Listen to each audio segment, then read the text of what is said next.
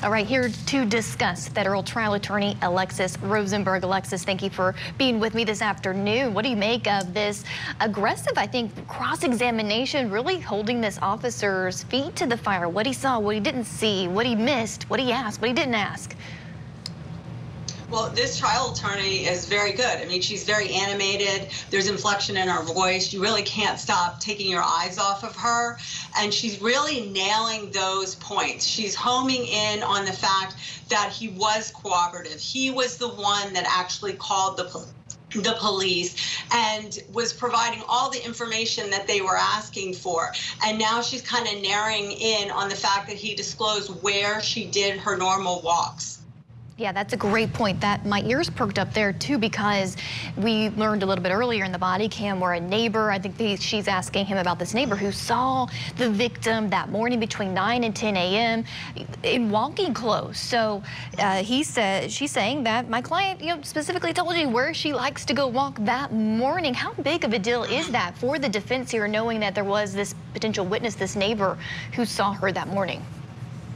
I mean, that's huge. I mean, there's an eyewitness that is saying that they saw her. She was in the walking clothes, like you mentioned, and it supports what he is saying, that she does these walks. It also supports that she was there at that time. It puts her in a specific place at a specific time by an unbiased witness. Absolutely.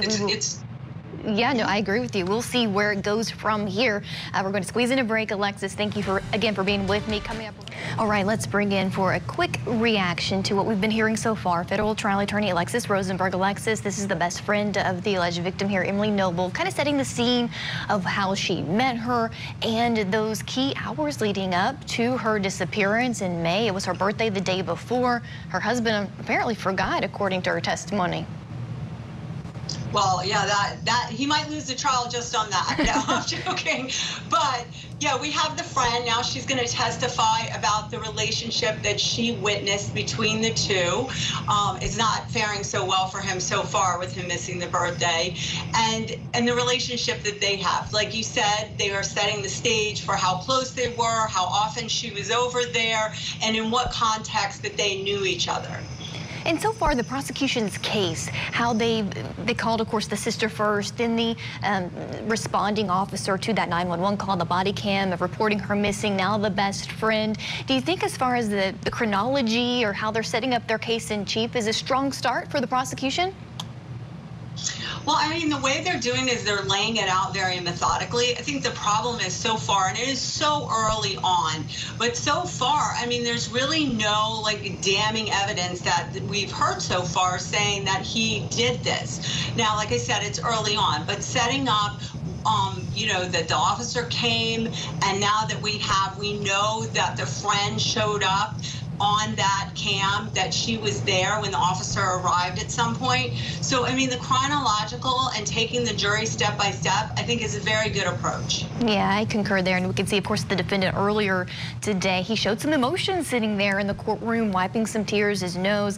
We're going to continue watching this. We do have to squeeze in a break. Alexis, thank you for your insights on that. Okay, before cross-examination of the alleged victim's best friend, I'm going to bring in Alexis Rosenberg, federal trial attorney. Alexis, what do you make of her direct, especially how the prosecution culminated it with saying you organized all these searches, and did her husband, Matthew Moore, ever participate? And she said no.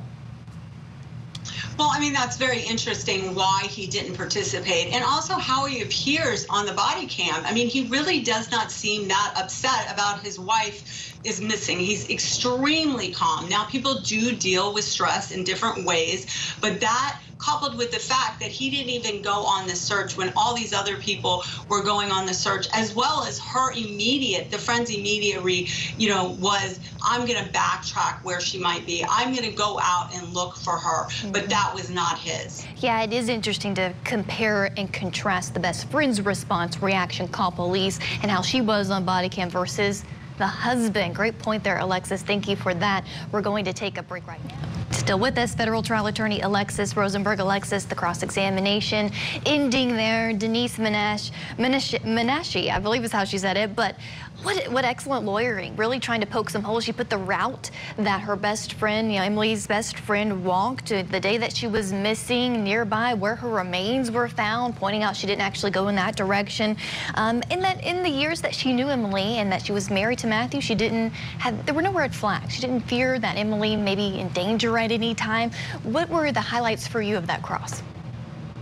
I agree with you. I mean, clarifying exactly where she walked was extremely important because to say that she didn't miss the body, that she went, and it was really much shorter than was really described or as the jury may have interpreted from her previous testimony. But also putting into evidence her testimony about the fact that they didn't have a troubled marriage. They weren't fighting. They actually had a very close, relationship, and that she was very close to his son, who also committed suicide. It's very important because this is going to go towards what was the motive. Usually you have that testimony coming out in these types of trials where you have people testifying they had a bad marriage or there was some, sharing that they weren't getting along or something of that nature. Yeah, that's a great point you bring up, other than what we discussed earlier about missing her birthday, not texting her happy birthday. What other motive was there? And of course, we know prosecutors don't have to prove motive, but it is something that juries like to hear. And I'm kind of following our CourtTV social media page, and a lot of the viewers watching with us, Alexis, are commenting on the style of this defense attorney. But you've been in a courtroom when you can look at the jury, how they're responding to you. You can know if you could be a little more aggressive or if you need to take back a little bit. What do you think of Denise's style, real quick? I mean, I think she has a great style. I think that, like I said before, you're just watching her, and she's very animated. So I think it's a great technique. Thank you so much, Alexis, for your time this afternoon and your expertise. We'll be right back.